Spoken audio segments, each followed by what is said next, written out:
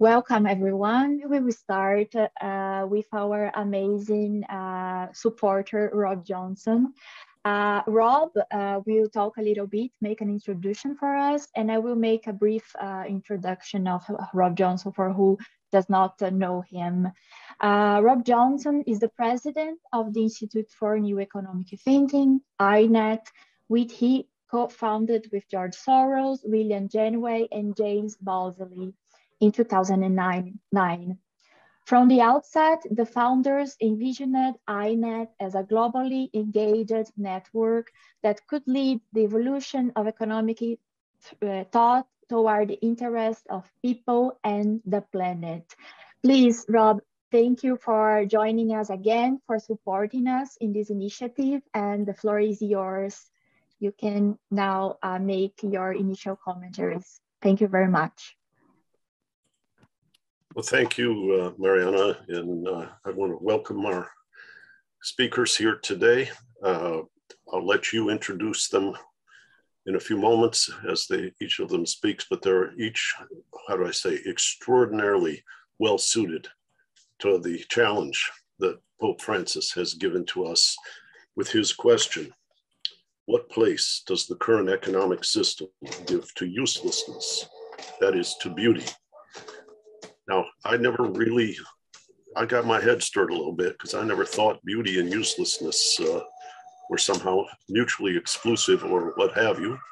And somebody just from my house started printing. Oh, well, sorry if there was background noise. But I think that we are in a very, very difficult time. I gave a talk last night in New York, and I cited Marvin Gaye, who begins his famous song, "What's Going On?" by saying, we've got to bring some love in here today. Yeah. And he speaks of that in the first two stanzas, but in the third, he says, we got to bring some understanding here today. But what I found very, very profound, and I grew up in Detroit, so I'm a Marvin Gaye fan, but is that he starts with love and then goes to understanding. Once we've healed the divisions and regained trust, we can explore together for the common good. But in the turmoil that we are experiencing right now, there is a great deal of tension. And Mary Evelyn is a Confucian scholar. I've been very involved in China, and seeing the US-China split, seeing the Pope's concern about many things has moved me a great deal. And I'll cite to you all, there's a website called China Heritage, run by a man named Barmay, and he's got a tribute called The Invisible Republic of the Spirit. In The Invisible Republic of the Spirit, which was written by a man named Stefan Zweig, in a biography of Romain Rolland, who was very concerned at a similarly turbulent time between the world wars and on the cusp of World War II. He continued to, what I'll say, play a leadership role. But his biographer, Zweig, said, the invisible republic of the spirit, the universal fatherland, has been established among the races and among the nations. Its frontiers are open to all who dwell therein. Its only law is that of brotherhood. These are old days, brother and sisterhood now. Its only enemies are hatred and arrogance between nations. Whoever makes his home with this invisible realm becomes a citizen of the world. He is an heir, not of one people, but of all peoples. Henceforth, he is an indweller in all his tongues and in all countries, in the universal past and the universal future. What concerns me in this turbulent time is that to bring some love in here today, we need artistic language. Literal scientific rituals are like armor. C.G. Jung wrote a great deal late in his life after his feeling culpable for misunderstanding the extent of what you might call blossom in Nazi Germany. And in his, I guess it was his 10th volume of his collected works, he wrote called Civilization in Transition. And he talked a great deal about the unconscious self and the unconscious collective and all the ways in which we deceive ourselves. We create what he called shadows. There's an artist in 1945 named Robin George Collingwood. He wrote a book called The Principles of Art. And I'll conclude before handing it to all of you who are going to explore beauty, a comment that he made that I think is quite germane to the challenge we face today. The artist must prophesize, not in the sense that he foretells things to come, but in the sense that he tells his audience, at the risk of their displeasure, the secrets of their own hearts. His business as an artist is to speak out, to make a clean breast, but what he has to utter is not, as individualistic theory of art would have us think, his own secrets. As spokesperson of his community, the secrets he must utter are theirs. The reason why they need him is that no community altogether knows its own heart. And by failing in this knowledge, a community deceives itself on the one subject concerning which ignorance means death. For the evils which come from that ignorance, the poet, as prophet, suggests no remedy because he's already given one. The remedy is the poem itself. Art is the community's medicine for the worst disease of mind, the corruption of consciousness. I think that Pope Francis is a beacon moving us towards that invisible republic of the spirit, appealing to beauty, appealing to arts in a very elliptical way. But I look forward to your exploration because I think that this is the pathway towards bringing some love and bringing some understanding here today. Thank you. Thank you, Rob. Thank you for this amazing introduction. Before I invite our speakers, I would like just to make a summary. Why are we here? For who does not know, during the Young Scholars Initiative in 2020, in the beginning of the pandemic, a partnership between the INET, the Institute for New Economic Thinking, and Escolas Ocorrentes made possible the intervention of His Holiness Pope Francis, who proposed to the young scholars 3 economic questions. YSI members, the Young Scholars Initiative members, together with the Economy of Francesco members, deeply inspired by those questions, decided to organize a series of webinars to discuss each one of these questions. Today, we are here to discuss the 3rd question of Pope Francis, and I would like to remind you about this 3rd question. Pope Francis asks us, what place does the current economic system give to uselessness, that is, to beauty? Now, to start with our speakers, I would like to invite Professor Mary Evelyn Tucker. I will make a brief introduction of her. She is the co-founder and co-director of the Forum on Religion and Ecology at Yale University, together with her husband, John Allen Green. Professor Tucker teaches in the joint master program in Religion and Ecology at Yale between the School of the Environment and Divinity School. She also has an appointment at Yale's Department of Religion Studies, and she has authored and edited close to 20 volumes, as has published hundreds of articles. She is pioneer in the field of religion and ecology. Thank you very much, Professor Tucker, for coming. I would like to open the floor for you now. Thank you so much, Mariana and Rob, and all the organizers of this series.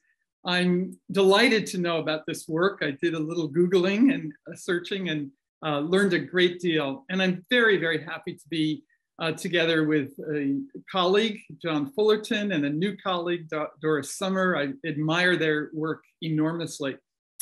So I wrote something as I was thinking about this, and that's what I'm going to share with you.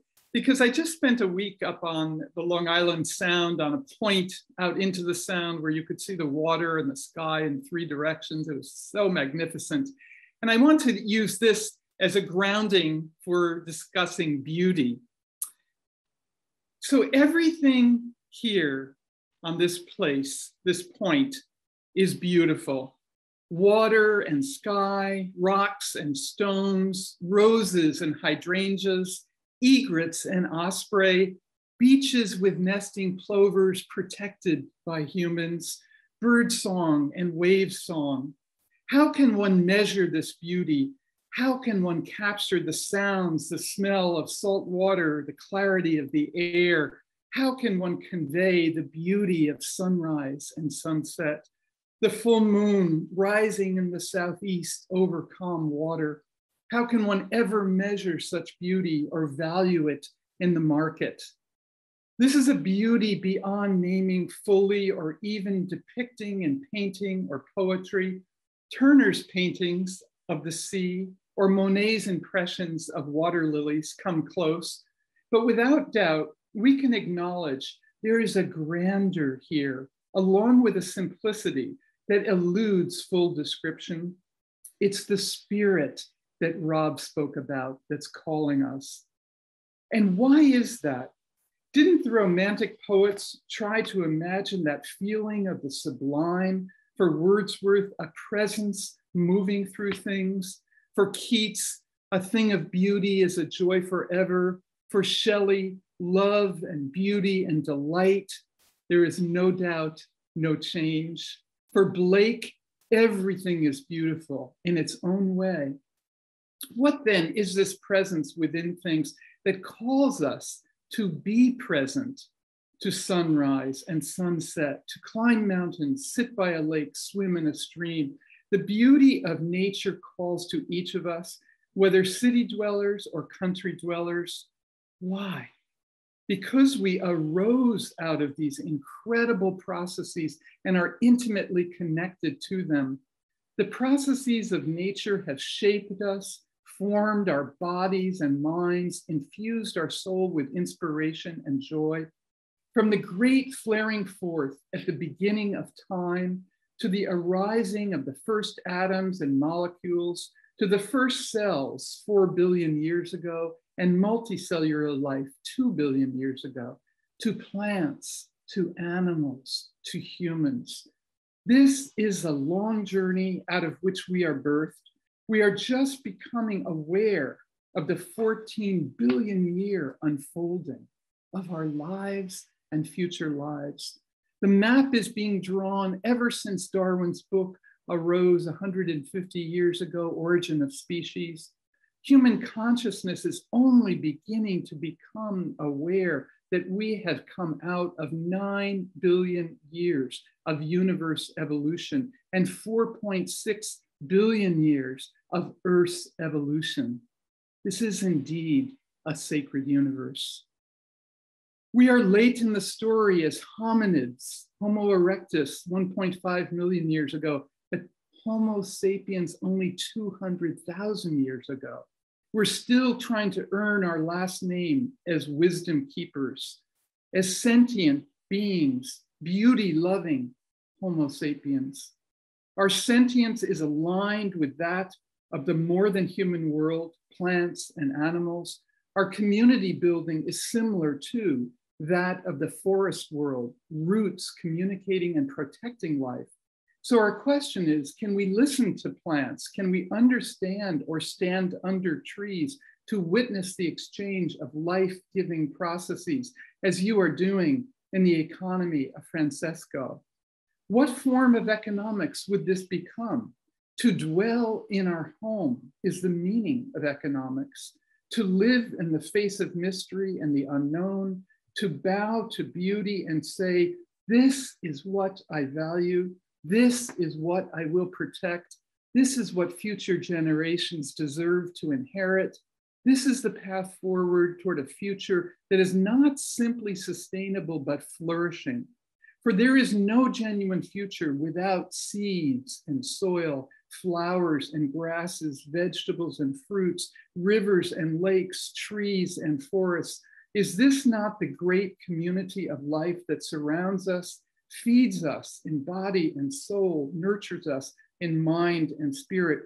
Without it, We are simply Homo economicus with eyes only on markets and profit. With beauty, we are filled with possibility of creativity that gives birth to music and song, dance and drama and art. So the question before us is, what is the intrinsic value of beauty, not utilitarian? Dostoevsky said, beauty will save the world. But Solzhenitsyn said, he asked, who will save beauty? It is up to us. The time is now. Let us plant the seeds and gather the flowers today and all the days of our life. And it is emerging because we have regenerative capitalism, regenerative economics, regenerative business, and the work that John is doing and others. We have new education, regenerative education in what Doris is doing. We have regenerative agriculture. We have regenerative medicine, planetary health. These are fields that are pointing us in this direction. So let me conclude with a passage from Thomas Berry, my teacher, who passed away in 2009, and 1,000 people honored him at a memorial in New York. This is from his book called Evening Thoughts. And he says, because he was the one who said, we need a new story of this journey of the universe, a life story that will inspire the transformation of our time. And he says, this was in 2000 at a meeting at the UN in New York. He says, tonight, as we look up at the evening sky with the stars emerging against the fading background of the sunset, we think of the mythic foundations of our future. We need to engage in a shared dream experience.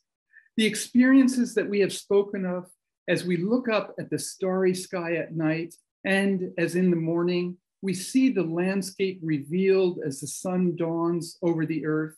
These experiences reveal a physical world, but also a more profound world that cannot be bought with money, cannot be manufactured with technology, cannot be listed on the stock market, cannot be made in the chemical laboratory, cannot be reproduced with all our genetic engineering, cannot be sent by email or social media. These experiences require only that we follow the deepest feelings of the human soul. What we look for is no longer the Pax Romana, the peace of imperial Rome, nor is it simply the Pax Humana, the peace among humans, but the Pax Gaia, the peace of earth and every being on the earth. This is the original and final peace, the peace granted by whatever power it is that brings our world into being. Within the universe, the planet Earth, with all its wonder, is the place for the meeting of the divine and human. And that is what Pope Francis calls us to in Laudato Si as well. Thank you so much. Thank you very much, Professor Tucker. I'm very touched for this word. I think I say for everybody, I speak for everybody now. Thanks for remembering us. One thing that Pope Francis always say, that everything is connected. So this beauty that comes from this connection of the human being with the nature, with our common home, it's where the beauty is. Thank you for remembering this important part of what we are doing here. Well, now I would like to invite Professor Doris Sommer. I will also make a brief presentation. She's the director of the Cultural Agencies Initiative at Harvard University, and Ira and Jewel Williams Professor of Romance, Languages and Literatures, and also of African and African American Studies. Her academic and outreach work promotes development through arts and humanities, especially through pre-tests in Boston public schools, throughout Latin America and beyond. She also has a BA from New Jersey's Douglas College for Women and a PhD for Rutgers University. I don't know if I say it right. Thank you, Doris, for joining us today, and the floor is yours now. Thank you very much.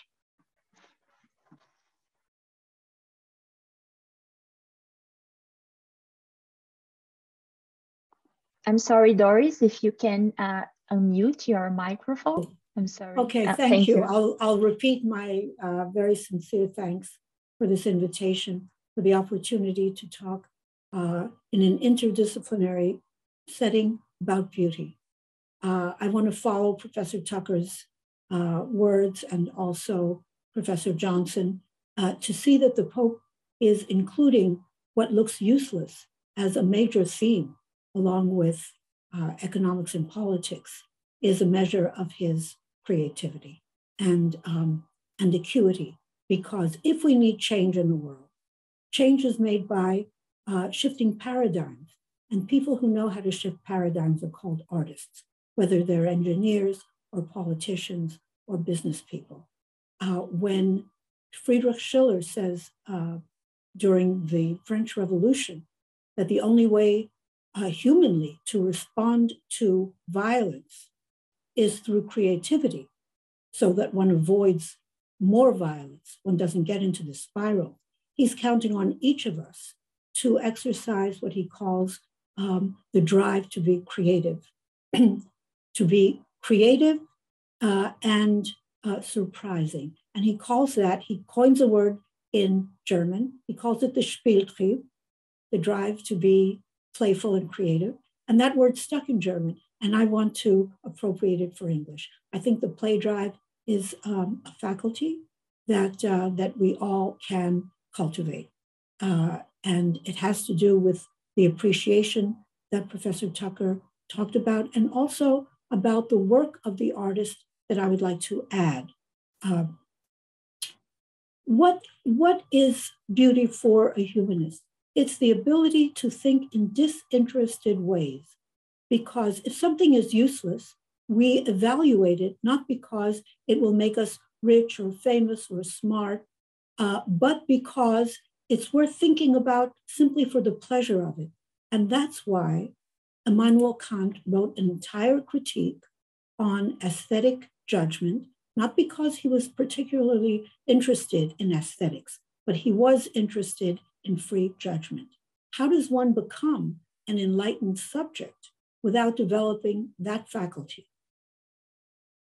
Standing back, not having any particular economic or intellectual or social or even moral interest in what one is thinking about, but simply allowing beauty to distract us enough to want to think about something and to think with other people.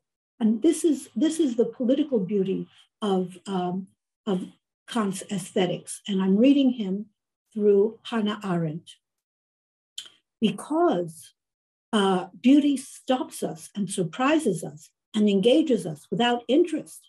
We don't know how to think about it. We're floating. And he says that is the condition of the modern subject. We're not sure about new laws that we'll have to legislate, new economic policies, new tastes that will develop. We don't know. We float for a while. And because we're floating, there are no preconceived concepts. We're free and lost, and therefore we have to talk to other people. Aesthetics is the basis of free sociability for Kant. If we don't have sociability, how do we think about collaboration, about democracy, about loving people? So this is the charm of Kant's aesthetics. It seems useless, and precisely because of that, it can ignite faculties that we have not developed, the faculty of disinterest and of sociability across classes, across genders, across races, because none of us has a particular economic or social or moral interest in a flower, in the sky that Professor Tucker described, but it stops us, and we want to think about it together. Okay, that's Kant's third critique. So Arendt says, look, I wrote a book on Kant's political philosophy, and all of us know that he never wrote one. It would have been dangerous for a liberal to write in the German monarchy. So he wasn't stupid. He didn't want to end his life in jail. Instead of writing a political philosophy, he wrote the Aesthetics, which does the work of politics. All right, now, everything else I want to say is just a footnote on Kantian aesthetics, but it does the work of politics. It levels the playing ground. It makes us want to talk to each other, want to learn from each other, want to construct a concept together that will make sense of our shared experience. The experience comes first, the theory comes later. If we start with concepts, we're already trapped. If we start with surprise, we're open. And that's what beauty does. That's what the useless does. So let me just say a couple of words about this. One of Kant's great disciples, I already mentioned, Friedrich Schiller, always a revolutionary. And then when he saw the French Revolution become a terror, his heart was broken. And that's when he sat down to write what response to the terror? Letters on the Aesthetic Education of Man. And he says, I bet you don't think this is urgent. He said, it is. Because if you continue to respond to terror in conventional ways, you just spiral down the way that Foucault warned us. You should respond to terror with so charming a surprise that your enemy will stop and say, what was that? And want to talk to you. Art is the bulwark against what he called savagery on one side, where you don't want to think, and barbarism on the other, where you think you're so smart, you don't have to listen to other people, where reason is the only trap. So barbarism is a trap on the other side of savagery. You have to be in the middle, flexible, allow yourself to be surprised and to listen. Another disciple, we're all disciples of Kant in the world of humanities, but another disciple I want to feature is Victor Shklovsky, a Russian formalist. In 1917, what was he doing? He was writing an essay that everyone in our fields has seen. It's called Art as Technique. I like the Spanish translation, Art as Artifice, because it lays out exactly that art is man-made. And it's man-made for the purpose of surprising, jolting. And I think that that theme already came up with Professor Johnson's comments. Art irritates, it makes you rethink things. How are we going to change paradigms if we don't allow ourselves to be jolted? And what Shklovsky said is wonderful, because he says, you get jolted out of habit. When the world becomes habitual, how much can you intervene in it? How much do you care about it? You listen to news about the war in Ukraine, and the first news is devastating. The second one is predictable. The third one you already know, and you don't care intensely anymore. It's art that can refresh your perception, make the perception difficult. This is the charm of Shklovsky's article. He says, art is not about making communication easy. It's about making communication difficult. So you have to stop and think about it and ask people.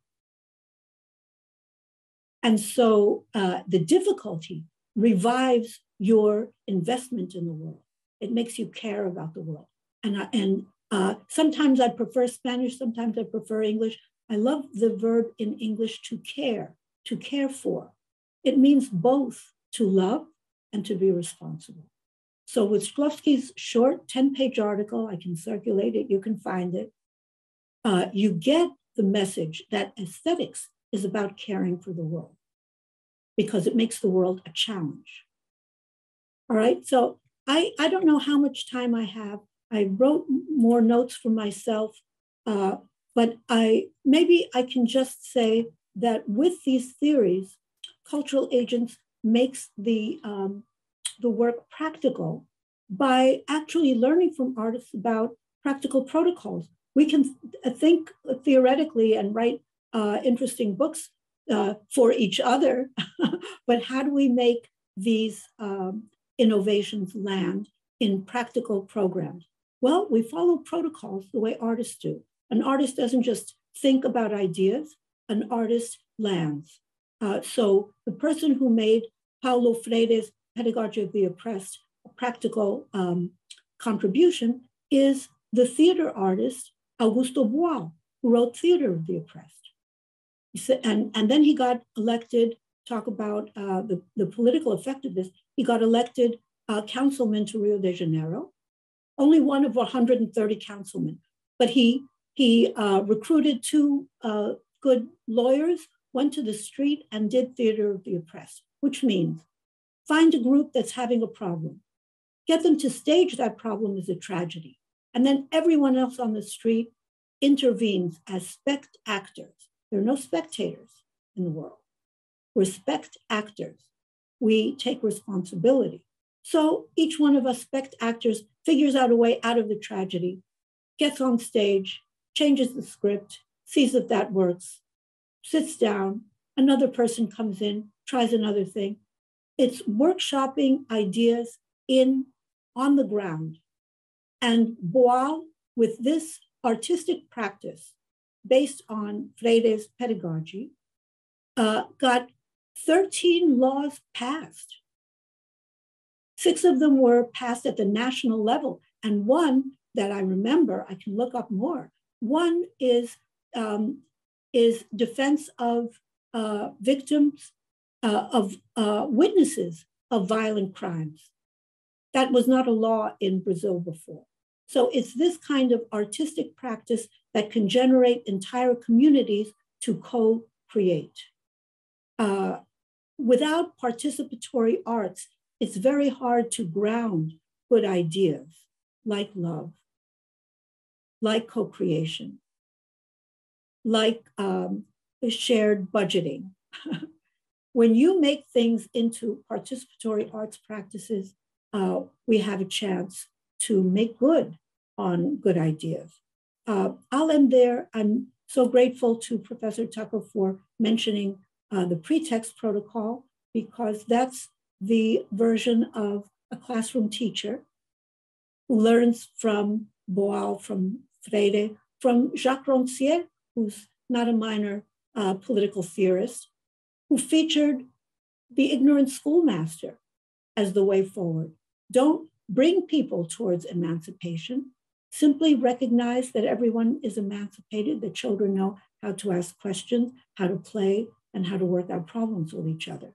Okay, if you bring people there, you're still in the lead. So this version of collaborative and adaptive leadership is written very boldly into Rancière's book on pedagogy. I'll just stop there and look forward to conversations with you. I want to hear other people now. Thank you so much. Thank you very much, Professor Salmer. Thanks for highlighting that art and beauty as an important instrument of co-creation, collaboration, critical thinking, caring.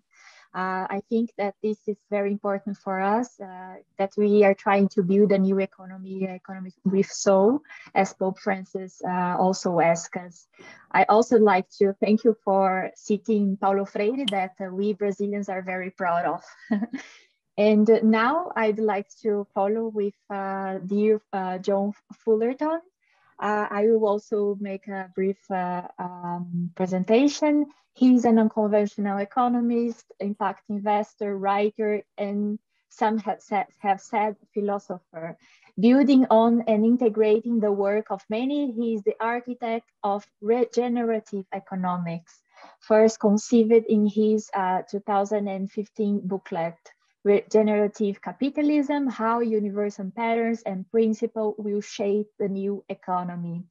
After a successful 20-year career on Wall Street, where he was managing director of what he calls the old JP Morgan, John founded the Capital Institute in 2010, where his work reflects the rising evolutionary shift in consciousness from modern age thinking to integral age thinking, The Capital Institute is dedicated to the bold reimagination of economics and finance in service to life, guided by the universal patterns and principles that describe how all healthy living systems that sustain themselves in the real world actually work. The promise of regenerative economics and finance is to unlock the profound and presently unseen potential that is the source of our future prosperity and the reason for hope in our troubled times. Thank you very much, Fulito, for coming, for joining us today. The floor is yours now. Thank you, Mariana. I guess I didn't send you the short bio. I apologize for that. First of all, it's a true privilege to be participating today. I want to thank you, Rob, for inviting me. And boy, two wonderful sharings by two professors that I would love to spend time in your classes. I'm not a professor. I'm a former banker, and Doris, the phrase you used about being freed and lost explains nicely the decade between when I left JP Morgan and when I founded Capital Institute. So I suppose I am a budding artist that spent 10 years free and lost, and in many ways still, like all of us, I think a bit lost. But what I'd like to share is a few reflections on the thinking that I've been developing, and I'm just pulling up some notes here. Sorry, and of course this question is obviously meant to be provocative. It certainly stops you in your tracks. It's uncomfortable in that sense. It's a creative question, and the first thing that I have to say, and this probably doesn't even need to be said, is that there is no place for usefulness and beauty in our current economic system. And I would challenge you to even find the word beauty in an economics textbook. And the second thing that came up for me as I reflected on the question is a beautiful turn of phrase that Wendell Berry wrote. Wendell Berry is unrelated to my knowledge to Thomas Berry that Mary Evelyn spoke of, but he's a brilliant poet and man of letters and agrarian philosopher, and he said, "There are no unsacred places. There are only sacred places and desecrated places." So how have we come to this place where most of humanity innately values beauty of all kinds, and yet the dominant operating system that governs our lives, I would argue, our economic system, is devoid of even any reference to beauty? And I think the answer to that question is willful ignorance rooted in a worldview, and both Mary Evelyn and Doris have spoken about paradigms. As I said, I think we have willful ignorance rooted in a worldview. That is how we think, how we see the world, which in turn has trapped us in an addiction. Let me explain a little bit what I mean. The worldview is mechanism. The assumption is we live in a clockwork universe as discovered by Isaac Newton. We are obsessed with Cartesian logic, the reductionist method of the scientific of our scientific process for figuring out what's complicated. And of course, the scientific revolution has brought us great progress. But as Wes Jackson has warned us, there is nothing wrong with the reductionist method so long as we don't confuse the method for how the world actually works. And it turns out there's a vast difference between what is complicated, such as putting a man on the moon or a cell phone, and what is complex, such as our living planet, a forest, a human being, or the global economy. What is not well known, and this is part of the research I've done after I went in my search for a possible solution to this crisis we find ourselves in, What's not well known is that neoclassical economics, which is still the theory upon which we run the world, whether we have a more neoliberal, conservative, free market orientation, or a more democratic, socialist, government, heavier government involvement version of economy. All of these are built on neoclassical economics theory, and the foundation of neoclassical economics is Newtonian physics, and a set of patently false assumptions that the early neoclassical economists used to apply Newtonian physics laws to a theory of economics.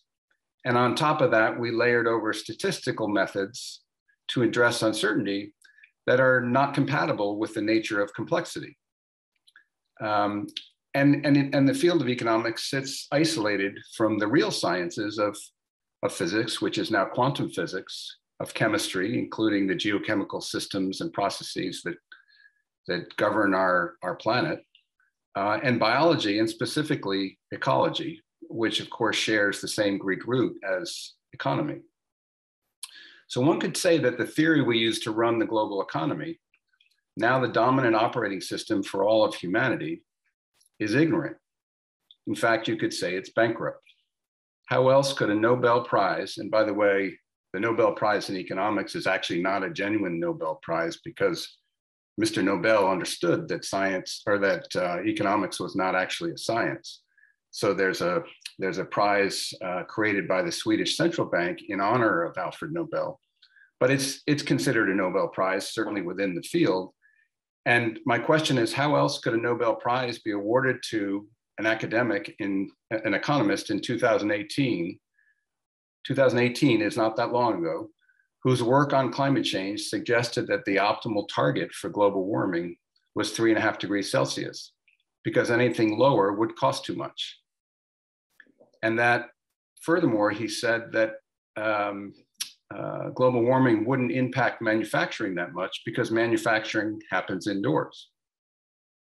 I mean, it's literally stunning to think that type of thinking, that ignorance, was awarded the highest prize in economics. So I'd like to refer now to one of the sentences in Laudato Si, and I think this is the call that we need to heed at this moment. Pope Francis wrote, "We urgently need a humanism capable of bringing together the different fields of knowledge." And I think it was Doris talking about transdisciplinary conversations. We need a humanism capable of bringing together the different fields of knowledge, including economics, in the service of a more integral and integrating vision. Now, when I read Laudato Si, I literally started crying, because I had put out this working paper or booklet literally a month earlier. And I went through reading Laudato Si and underlining the sentences and the paragraphs that related to the 8 principles of regenerative economics of living systems that describe how a regenerative economy needed to be grounded. And so my work and the work that I'm promoting is highly aligned with Laudato Si in a way that really made me quite emotional. And so for me, the response to that call from Pope Francis is that we need an economics that, for lack of a different term, I'm calling regenerative economics. And regenerative is an important word. It's literally the process of how living systems work. If our bodies were not regenerating as we're having this conversation, we wouldn't be able to have this conversation. So how do we reintegrate beauty into our economics and think of economics as both science and art? And I would suggest, of course, life is beautiful, nature is beautiful, as Mary Evelyn beautifully described, and I'm fortunate to live not too far down the road on Long Island Sound and Fisher's Island Sound and the Atlantic Ocean from where she described.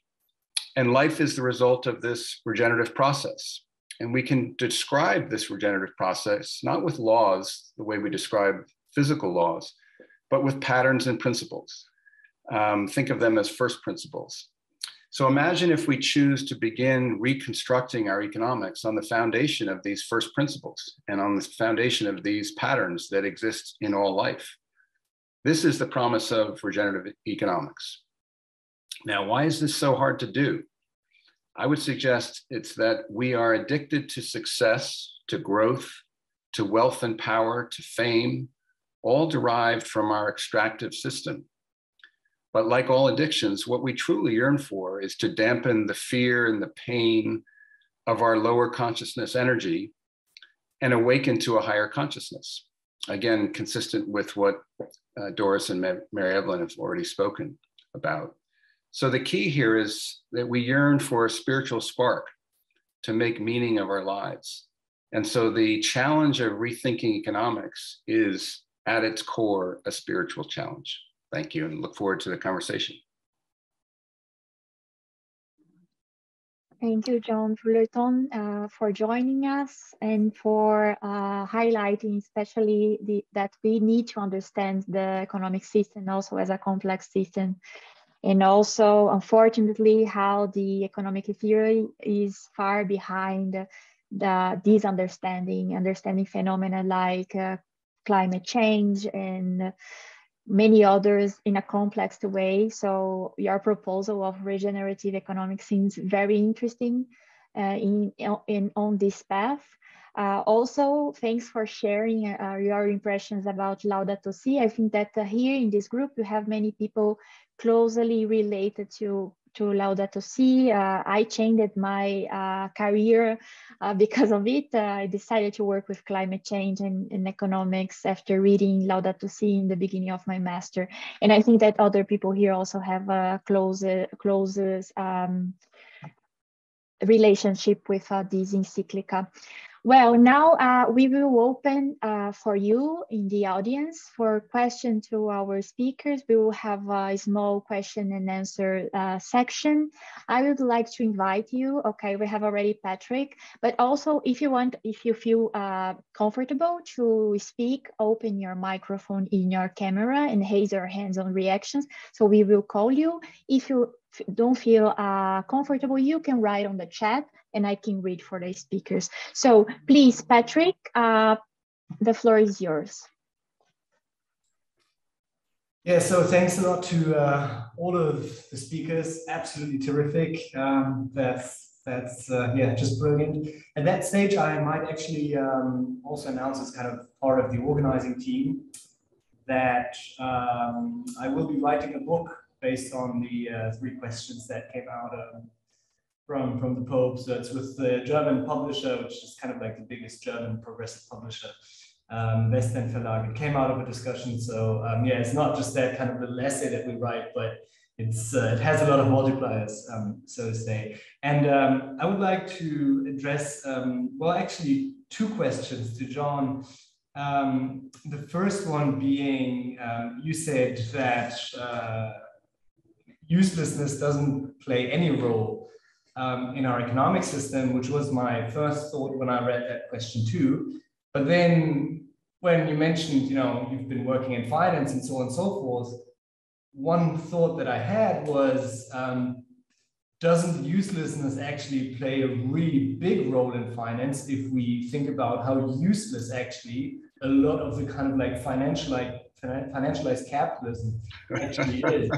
So I would like to hear your thoughts on that. And then secondly, because you touched upon a few points which I wrote down also for my book. So I was just wondering if at some point towards the end of the year maybe or so, we could just have a little conversation about some of the themes that I want to outline. So that's the second question. It would be great if I could have your thoughts on that. I'm sorry, I was just laughing so hard about your first comment. I missed the second question. Well, it was basically just a request whether you might be able to find some, I don't know, half an hour or hour in your schedule at some point this year. Yeah. Some of the themes that you raise more in depth, because it's relevant to me, but I'm not sure that it's that relevant to the audience. Well, that's easy. The answer to that is yes. And And in response to your first question, it reminds me of a famous statement that Paul Volcker made, the former and deceased, but chairman of the Federal Reserve. I think he said this after the financial crisis, where he said the last significant, meaningful, and useful innovation that come out of Wall Street was the cash machine. It's a provocative statement, though, and really at the heart of my work. It's not just that there is a lot of useless activity in our financial system, but there's actually a tremendous amount of toxic and destructive activity. And I'm actually not even talking about the reckless greed and irresponsible behavior. We have somehow confused means and ends and think that the day-to-day activity of the global capital markets is like ordained by God and needs to be the way it is, and we don't have the courage to question what has become essentially the means, a confusion of means and ends. And I'll just use that as a quick example of why I think it's so critical to get clear on first principles. One principle in living systems is this idea of right relationship or symbiosis or mutualism. And if you think about the global capital markets, we've disintermediated, we've separated the relationship between what we call owners. They're not owners, they're just shareholders who own a security, and global enterprises. And so we don't have, not only do we not have a right relationship in the sense of the Quaker meaning of that term, but we don't even have any relationship. And so, but we think of that as normal, and we think of secondary trading as a business. And so we have this massive casino that has all kinds of destructive consequences. And we think we're going to change that by creating more transparency about environmental, social, and governance metrics in companies, when in fact we need to reconnect ownership and the responsibility, as Professor Summer talked about, that comes with ownership. We need to reconnect that with enterprise. And you only see that issue if you get first clear on first principles of how living systems actually work. So it's a long answer to a very punchy comment you made, Patrick. Thanks, John. Before calling Jay, I'd like to open to the other speakers. If you want to make any comment about the question, feel free. If not, we call Jay for the next question. No, okay. So Jay, please, the floor is yours. Hi, everybody. Thank you so much for this great contribution to this webinar series, and I think to what is actually required for us to start the conversation about why we're here as young scholars, as human beings, and what our contribution is to this planet. Because I think there's so many concerns that we're grappling with, and I think a lot of us are searching for the right footing to attend. My bunny rabbits have bitten through my internet cable, so I'm on a very weak hotspot at the moment. So I hope you can still hear me. So I want to maybe start the question and maybe a quick reflection on the following point. John, you said something that struck me, which is to start with the first principles and try to reframe them. But I think this might be in slight contradiction with what Doris said, which is we have to start with experience first and concepts come later. So I'm wondering, so this is just the way we also think about it in YSI to some degree, like, can we solve a rational paradigm with more rationality? That's my question first. Like, this is something where we have taken to some extreme the rationality we currently have with big tech, just taking this question further and further, and data science now emerging with big data, and all these phenomena now are sort of taking these two extremes. We're trying to find meaning and I think we're just becoming more entrapped in the same sort of dynamics, so these rational rational dynamics, if you want to keep it at that level. And I think what you're hinting at is actually an interplay between rationality and emotional intelligence or emotional experience, the spiritual that we've all been alluding to. So I'm wondering how we can actually, I think the stories that were told today by all the speakers, I was really struck. This was a real highlight to my week, maybe even to my year so far, to hear all the way you expressed it. And I think I've been hearing art and other art forms of expression to be allowed and encouraged. This brings me back to what actually Rob always does, and where INET, I think from the very beginning, was actually trying to allow for more forms of expression to be not just at our disposal, but actively encouraged. The first thing that I experienced when I walked into an INET conference in 2012, which was also the inception of the Young Scholars Initiative, was a bunch of art. There was an art exhibition. There were collaborations. There was an artist in the room interacting with the participants, and this stimulated all the senses. This was the aesthetic that was mentioned earlier as well, and I think we have to, without even specifying it, this was a leading by example. This was leading with experience of how people are brought together, how the senses stay fresh to the problems and not become desensitized. So I'm trying to just offer a reflection, maybe a way of how do we actually bring this sentiment that was expressed in this exact, in this conversation back to the community and actually into an everyday experience that we want to bring back to the education, to how people do their work in an everyday level. This has to be a centeredness that we have to have in everything we do, because this is how we are connected to the problems. So I guess my provocation, my question is to all of the speakers to sort of say, how do we actually build exactly the sensitivity that you have now acquired in your life, and offer this opportunity to start a young career with these experiences, with this groundedness that all of us in Young Scholars are actually intuitively searching. Many people are searching. I think a lot of us are lost. We're actually, there's the emergence of yoga and Eastern philosophy, and all these other things are sort of a trend, but I think we're not yet fully there to sort of at the foundations, as John was saying, rethink our first principles. It's sort of it's on top of it. It's not really rethinking the foundations. So I think these are reflections, not a direct question, but I'm trying to sort of advance the conversation for us to sort of see how we can be in this between the inductive and the rational. How does this actually work? We might the danger that I'm seeing, or I'm also encountering, is that we might not be taken seriously with in the current paradigm by suffering with the current institutions that value only certain types of knowledge and certain types of approaches. If you can articulate this in a rational way, that this is an intuitive way.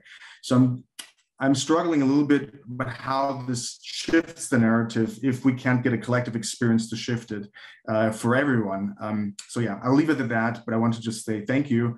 And I'm looking forward to your reflections on this sort of longer thought that I had about all of your contributions. If I may, I'd like to start. Yes. Thank you so much for the reflection, Jay. You bring up for me the difference between first principles and reason. What Kant did in his third critique was rescue judgment from reason. His first two books were about reason: scientific reason, which he called pure reason, and social reason, which he called practical reason, right? And everyone thought he was done. But he, as an old man, and then they told him, oh, you're senile, you don't know what you're talking about anymore. As an old man, he said, there's an important piece that we've left out, and that is judgment. Judgment is a faculty. It's not a principle. It's a muscle that we have allowed to atrophy. And so when John picked up that artists allow themselves to float a bit, it's because we don't have a principle yet. We don't have a concept yet. And we allow our experience and our conversations with other people to co-construct that concept. But even to do that, the faculty is collaborative. It's imagination.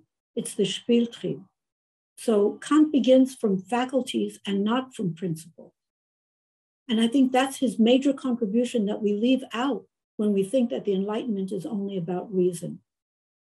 So I'm a professor. I could talk for longer, but I'll stop.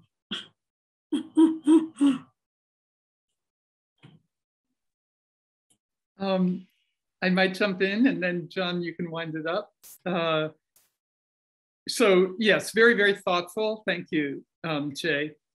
So as a humanist, as a student of world religions for 10 years in graduate school with some of the best scholars at Columbia and elsewhere, and as someone deeply devoted to the humanities, literature and the arts and drama and so on, but as someone who's worked within secular academia my whole life, including doing conferences at Harvard on the world's religions, being at Yale at the School of the Environment, I think this is a hugely important issue. But what I love about Rob and his beginning is the daring and creativity. I mean, I don't mean to be too self-referential here, but I want to be encouraging in this way. There was no field of religion and ecology 25 years ago. And to do 3 years of conferences at Harvard was brutal, brutal. And the scientists don't fully understand it still, but all religions are based in the great cycles of nature. And that's what gives inspiration. Or you take Tai Chi or Qigong and they're reflecting the movements of the natural world. Yoga positions do as well. And we have become removed from all of these dynamics of nature. That's what I was trying to say. And there's books now on this. There's practices on it. But the other part, so what I'm saying is courage. Maybe a partner who you love and can do this with. John Grimm is fantastic. His specialty is indigenous traditions. We've had enormous experiences all over the world. And the revival of indigenous ways of knowing is one of the most hopeful signs we have. Traditional environmental knowledge is now being integrated to scientific knowledge for regeneration of fisheries, of forests, of all kinds of things. The regeneration of culture in Hawaii, with the Hokulea navigational techniques is non-parallel, and all through the Pacific region, what that has created. Check it out, Hokulea. And they did this with indigenous knowledge. So that is extraordinary. The rights of nature, of rivers and things like in New Zealand. But I wanted to just underscore what I was also trying to say with this journey of the universe. Thomas Berry said in 1978, we need a new story that brings us together because story ignites our imagination and sparks our dreams. And the dream that we have been living with is the American dream, which from my view has gone mad, has gone astray because it's all about materialism, more and more, bigger and better. So from materialism, we've lost, why does matter matter? Why does this complexification with greater consciousness and sentience in the process, but that sentience is distributed throughout with animals and plants and so on? Why have we lost sight of that with such a materialist worldview? Because the dream drives the action, but that dream is unraveling. And why do we now have some of the best work in animal behavior, talking about communication, consciousness, songs of whales, et cetera? And why do we have this explosion of work on forests and roots communicating? We did 3 seminars here at Yale on forests and the new knowledge about forests. Over 1,000 people signed up for each one of them. Yale has never seen a webinar like that, okay? Because that kind of knowledge is penetrating the ivory towered walls and silos. Why? because your generation understands it, gets it, can be flexible, can be nimble.